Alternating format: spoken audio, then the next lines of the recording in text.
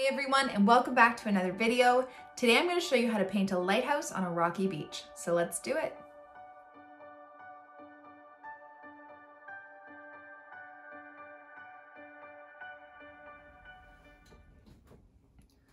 Okay, so to start, I'm just going to go through my materials. I have my B watercolor paper today, my Winsor & Newton Cotman watercolors and my palette, my Princeton snap brushes in a size 6 and a size 12. I also have a pencil and an eraser, and I also have this Micron pen that I'm going to be using in the size 01, my water and my paper towel, and we are ready to go. Okay, so I've been asked many times to paint a lighthouse, and today I'm actually going to do that. So I was looking up lots of pictures, and I was like, wait, I've been to a lighthouse in a beautiful place in Ontario called Tobermory. A friend of mine has a cottage up there, and we've been to the lighthouse many times, just walking along the rocky beach. So I thought I would paint that lighthouse because it means something to me. And if you've ever been to Tobermory, it is an absolutely gorgeous, gorgeous place in Ontario. The water in Georgian Bay is so like crystal clear and blue and almost like this turquoisey color. It's stunning. So that's what we're doing today. Okay, so to start, I'm just going to sketch out the lighthouse. I'm not going to make this too realistic or anything. I'm just going to kind of have fun with it.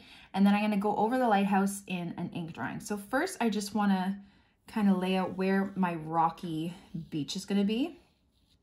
So I'm going to go just a rough idea, just so I know where to put my lighthouse, okay? And then I'm going to put the lighthouse here. So I'm going to just freehand it.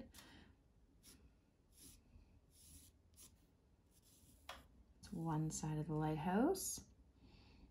And then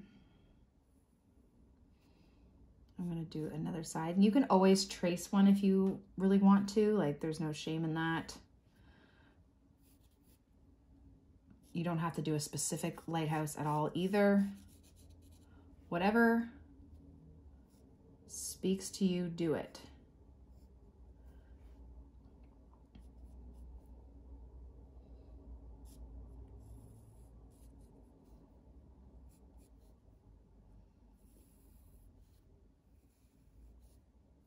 I just want to kind of get the shape of this lighthouse. I think I want it to be a bit taller.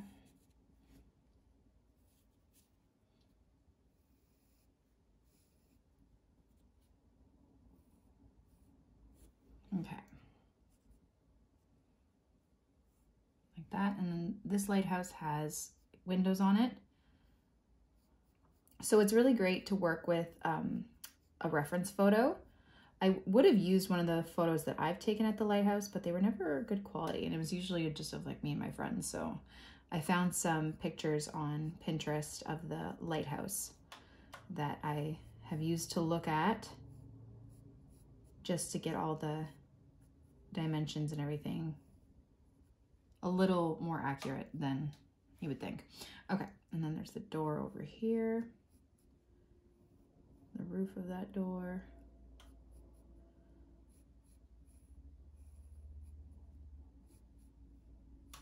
Okay, like that.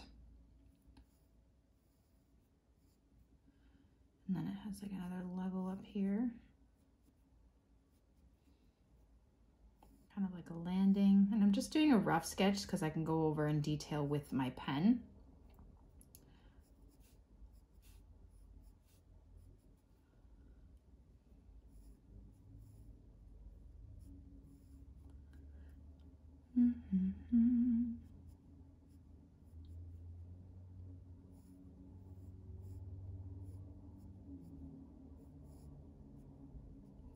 So, and a top there. Okay, so now I am going to go over the parts that I want to keep in pen. And again, I'm just going to freehand it. I'm not even going to use a ruler.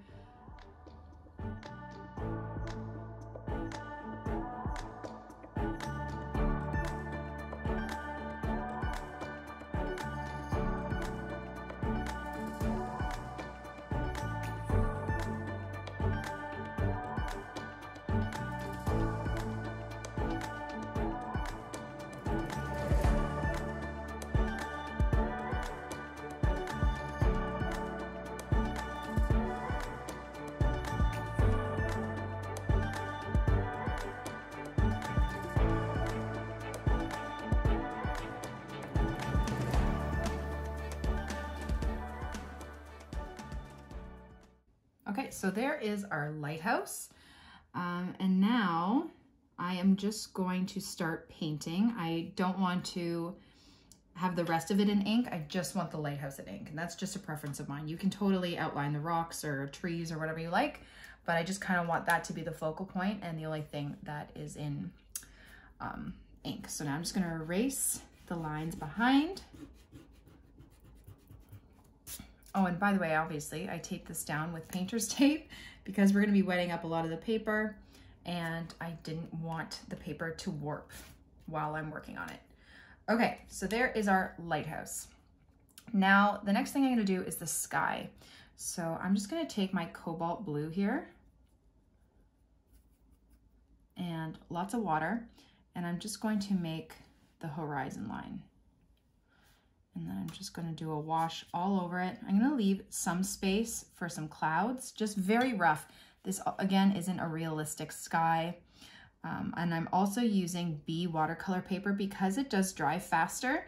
It actually starts to dry faster in certain areas, which then gives a certain texture to it. And I kind of like that. So if we were using something like arches, you would get a nice even blend for the sky. And this, I kind of want a bit more texture, if that makes sense. So you'll see once it dries, it's not going to dry evenly all the way across, and it just gives a cool effect. So I'm just slopping that water and the paint everywhere I need it. Okay. As you see, it's already started to dry here and you get some hard lines, and I'm just gonna put some water over that, add some darker color to areas. I'm not going too crazy with the sky.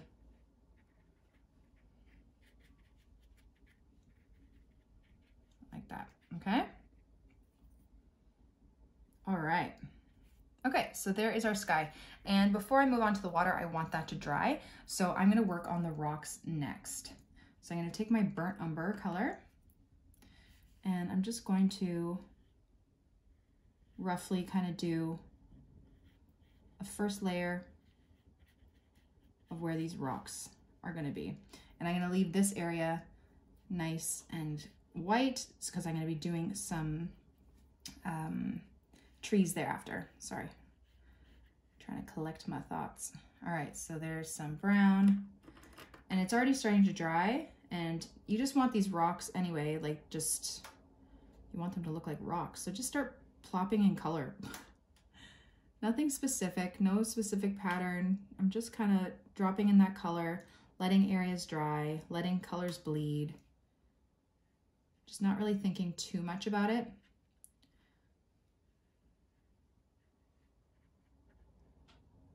I'm gonna grab some black, get some darker bits in there.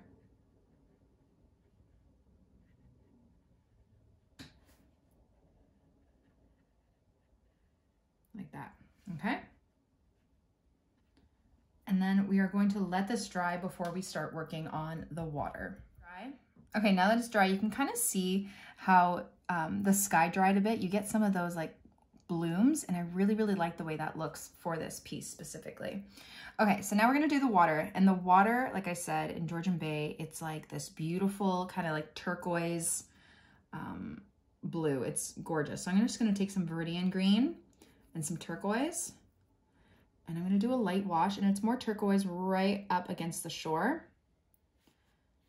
Okay. Like if you haven't seen this place, it's stunning. It's right at the tip of Bruce Peninsula. It's such a gorgeous area. And I'm lucky enough to have a friend with a cottage around there.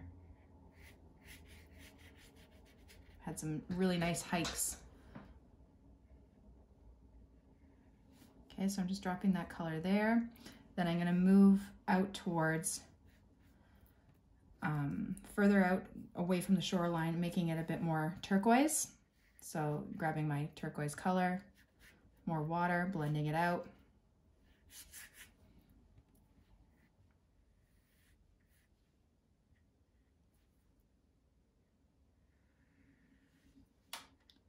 And the further it's going to get towards that horizon line, the darker the water will be. Okay. So just working on my layer of turquoise, and then I'm gonna add some darker blue.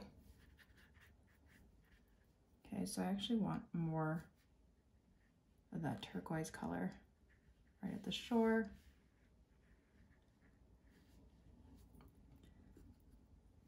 Sorry, that green, and then into the turquoise blue.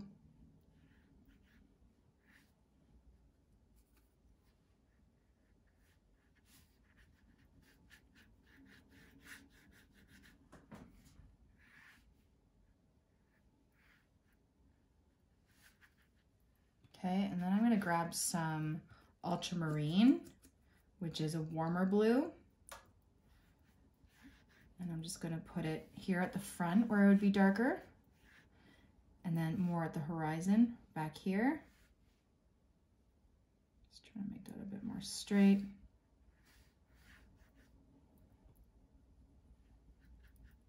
And then I'm gonna grab some indigo, which is nice and dark. Put it down here at the front, and then right against that horizon line, like that, okay?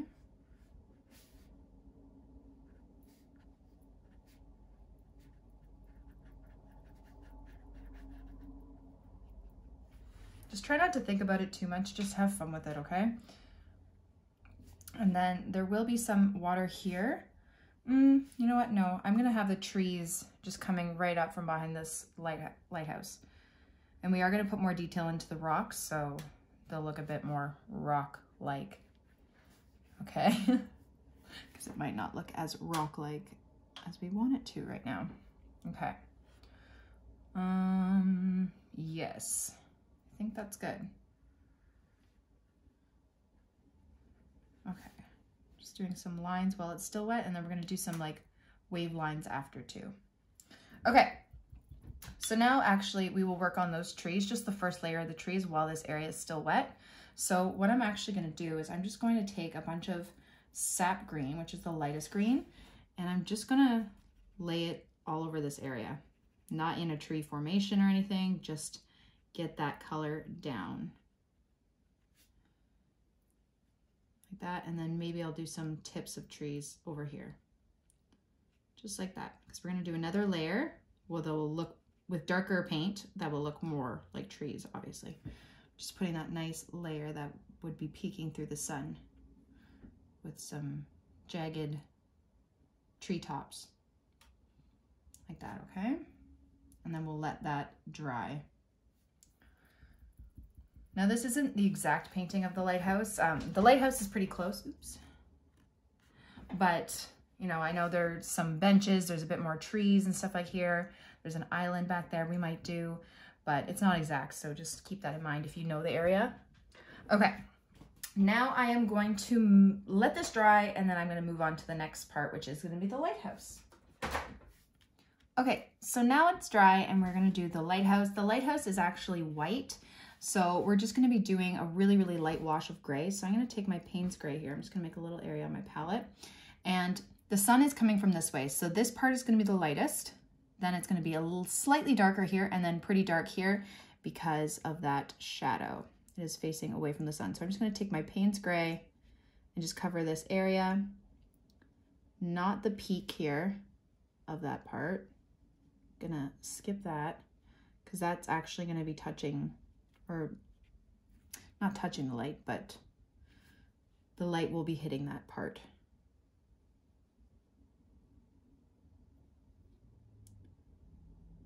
Okay, and then I'm gonna grab a bit more and then go darker inside those doors and windows.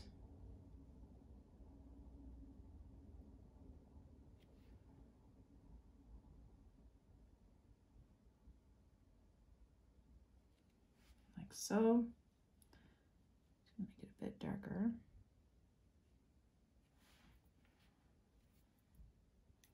A bit darker up here too. Okay. And then I'm going to wash more of that off, and I'm just going to add a bit of darkness to this side because we don't want it to be completely white. It will look white in contrast to all the other colors on it. You will be able to see that it's a white lighthouse. but if you look up any shadows on anything, it always has a tint of some sort of color. So there, that's the next one. And then that's, oh, wait, that's way too light or dark. Okay. And then just kind of water on this side almost with the tiniest tinge of gray.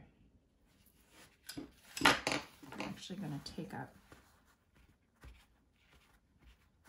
some of that darkness. There. Okay. Like so. And then the inside of this window is still gray.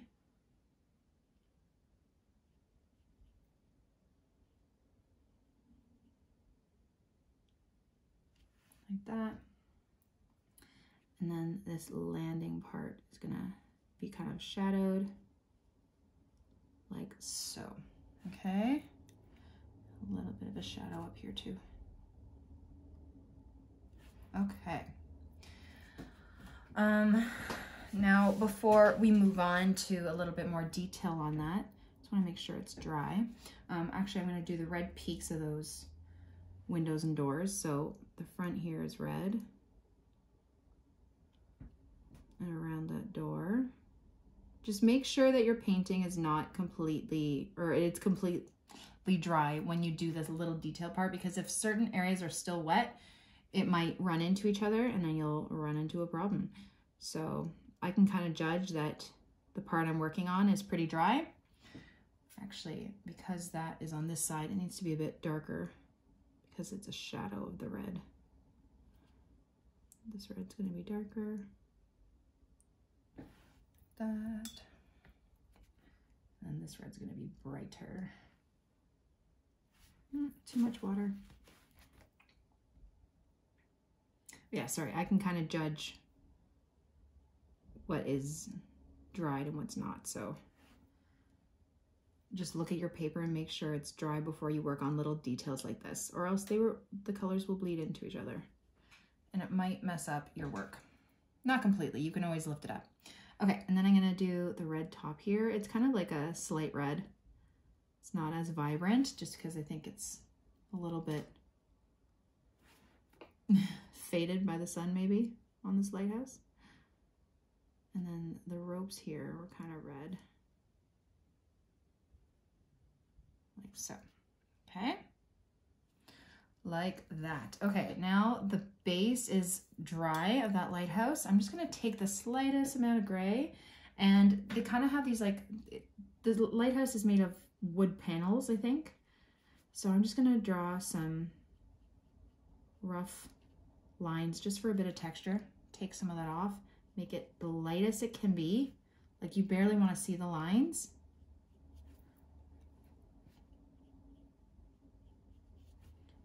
But you just want a bit of texture so it doesn't look so flat. Oops. And I messed it up. There we go. Took up some of that red with it because that was still wet.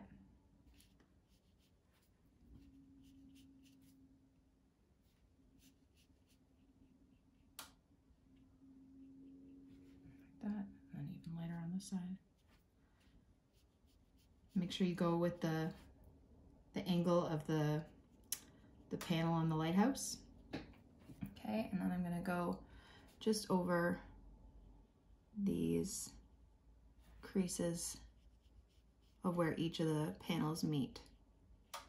Just darken that a bit.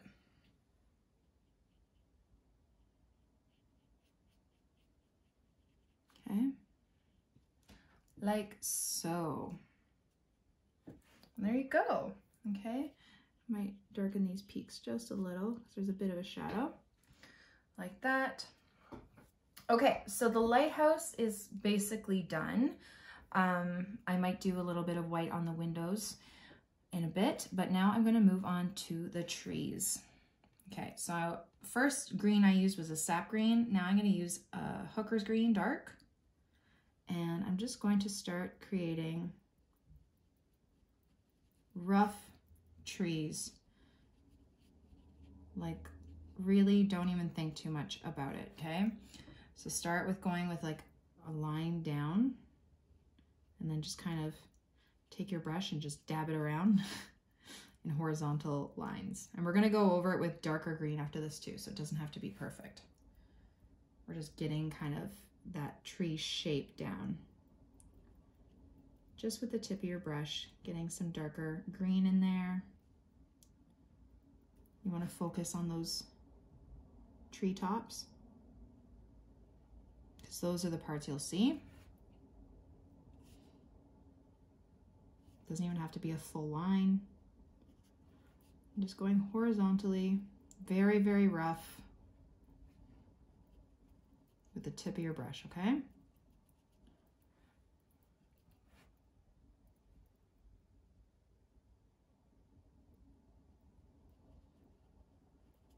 Like so, and you can still see those little peaks of the sap green through. Okay, and then we will come back and do a darker part. I'm going to work on some more of the rocks. So I'm just going to take my burnt umber and my black, mix them, and I'm just going to, again, throw some color in there. So we're doing wet on dry, so I'm going to make some darkness over here where the rocks kind of cave in, and down where it meets the water a bit.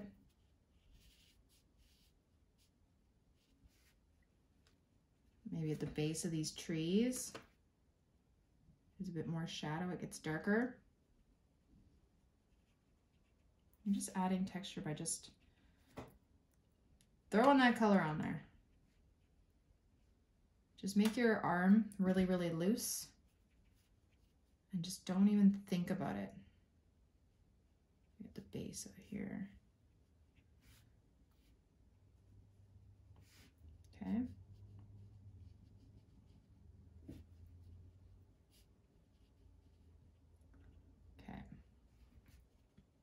Like so. All right, so there's our rocks, and I'm actually going to do the island back here. Oops. So I'm just going to take some green, and you can barely see what's on the island. I'm just going to do like this. Maybe add a bit of green, or a bit of brown, sorry, to that green. Just create texture on top.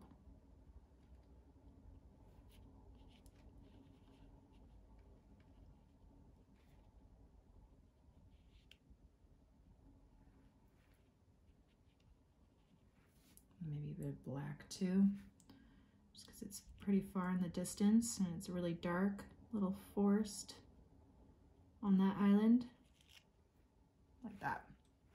Okay, all right, then we are going to work on a bit more detail in the water, just a bit, and then the trees, and then we are done. Okay, so for the water, all we're going to do to create these like little ripples in the water is you're just going to go across all the way, just kind of gently touching like that. So you're just going to move your arm across in this motion, and then ever so often just tapping the paper and making little lines, okay?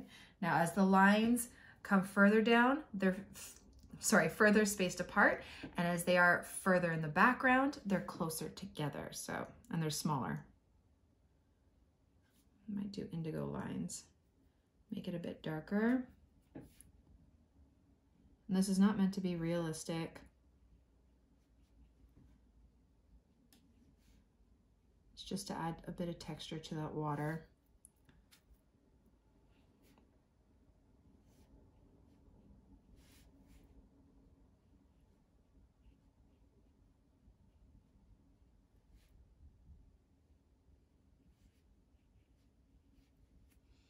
It's a bit darker as it is further away, right? And a bit up, and the part that's in the foreground, it's darker, further apart, bigger, okay?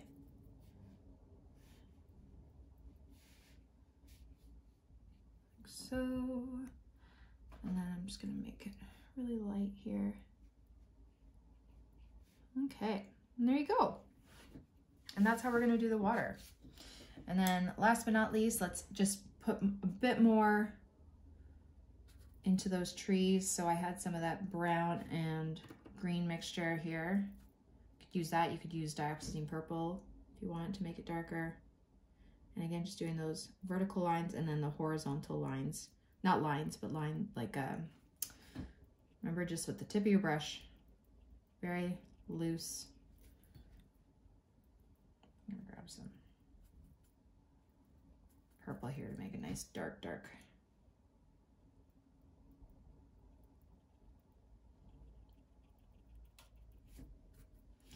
Green.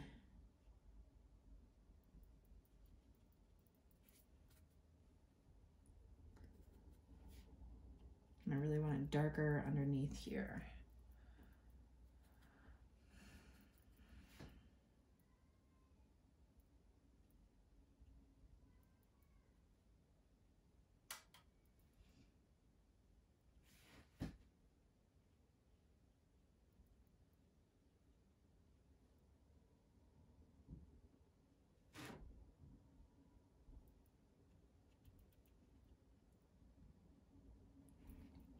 Like that. Okay, and there you go. There is your Tobermory beautiful lighthouse rocky beach scene. Oh, I forgot the most satisfying part. Let's take up this tape. And you don't have to do it with tape if you don't want to. It was just to tape it down so it didn't warp while I was filming. But there you go. Thank you all so much for watching my video. I really hope you liked it and I hope you learned something. Don't forget to subscribe to this channel and follow me on Instagram and Facebook for even more. Have a great day, guys. Bye.